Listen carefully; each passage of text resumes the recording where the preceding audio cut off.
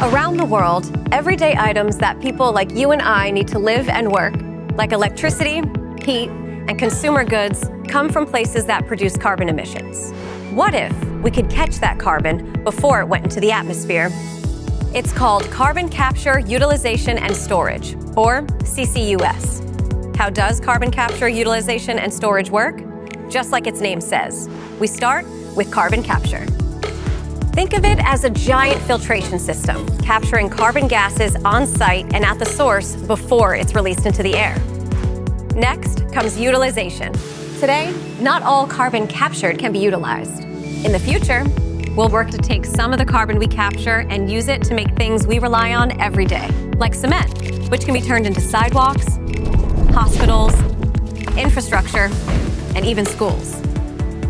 And what's an option for the carbon we can't put to use yet? That's where storage comes in. First, we turn it into a supercritical fluid. Then, we pump it thousands of feet below the Earth's surface. That's several Empire State Buildings deep. Now, it's contained in impermeable rock, far away from air or water supplies. At Chevron, we are optimistic about the future, creating lower carbon solutions to meet our customers' greatest challenges and ambitions.